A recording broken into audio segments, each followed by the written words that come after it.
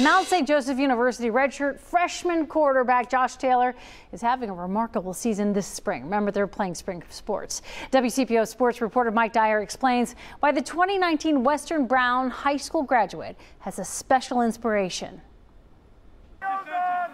Josh Taylor doesn't just think of his late father James before every Mount St. Joseph University football game. The redshirt freshman quarterback wants to fulfill a promise to honor his father's legacy. That was always his thing, to be great no matter what you do, go 100%. And I just told him I was going to come here and just be great. And everything I do was going to be for him and for the family. James Taylor, a former church pastor, died August 20th, 2020, just 19 days after Josh's 20th birthday. James had cancer and non-Hodgkin's lymphoma, among other health conditions. He was just 49. We were really close. I've played travel baseball my whole entire life, and we would always go on trips together. He would take me to training. He'd take me to practice. We'd go to games. Josh Taylor inherited his father's competitiveness.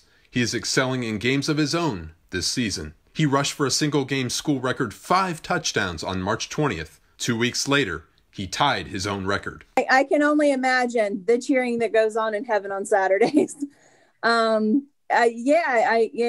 have a hard time believing that his dad isn't a part of everything that he does. That includes Josh's leadership among his teammates. The MSJ coaching staff and players are like a second family to Josh. They understand James and the entire Taylor family inspired Josh on and off the field. I think that's what helps guys buy in. It's just that I'm here, I'm going to make the most of it. I got something to prove all the time mentality.